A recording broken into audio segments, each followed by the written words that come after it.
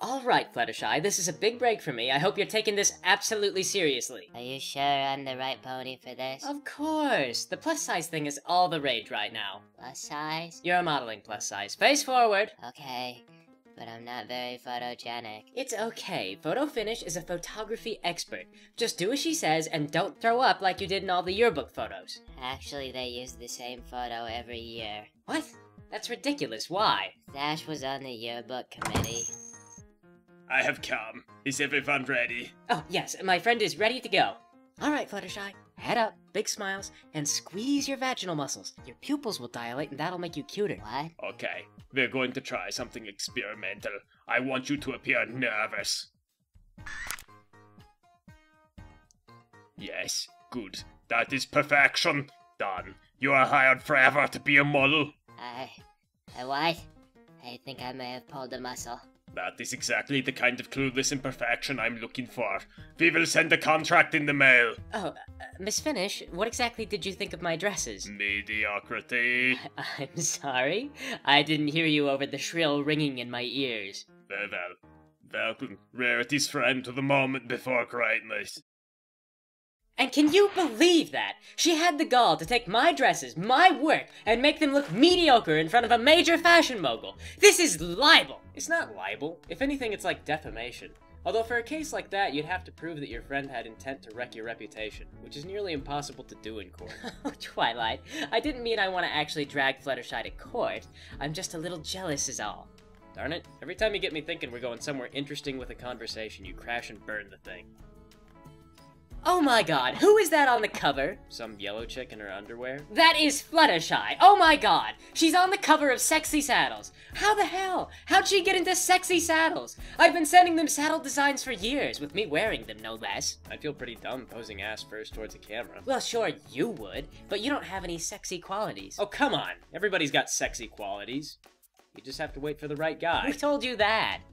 You read it on the internet, didn't you? It's a thing a lot of ponies say. I've seen some ugly ponies get married. To other ugly ponies, unless they were rich, in which case they married down. Okay, I will have you know that in studies with chimpanzees, a chimp will give up a pouch of juice in exchange for naked pictures of the alpha female. What the hell are you talking about? I'm saying an intelligent, confident female leader is highly desirable. Yeah, if you're a lesbian or something. And talk about crashing a conversation. Way to head off into left field, Twilight. I am an intelligent horse. And a leader. You don't even know how to style your hair. It doesn't matter. I'm intelligent and built for leading stuff. You couldn't lead a band. A band is like 100 ponies. That's pretty hard to lead for a beginner. I'm a royal protege. I have a large library. I can read books. Sounds like you couldn't talk your way into bed. I could! By convincing the guy that you're dumb enough to be easy. That is still a valid strategy if you're doing it on purpose. Okay, let's get back to the main topic. Fluttershy is a goddamn whore. You're a goddamn whore. Okay, lay off. If you're so brilliant, prove it. You're doing great, Fluttershy. You're becoming fantastically wealthy and everyone loves you. I feel miserable and I hate my job. Perfect. That is their favorite part. Also, I feel really awkward posing ass first all the time. It makes me so self-conscious. That part is also their favorite. When can I quit this job? It's incredibly stressful and I worry all my pets are dying without me. Your contract expires in forever less one day. It's perfectly legal. But if it makes you feel any better, we've opened an animal shelter under your name in every major city in Equestria. Really?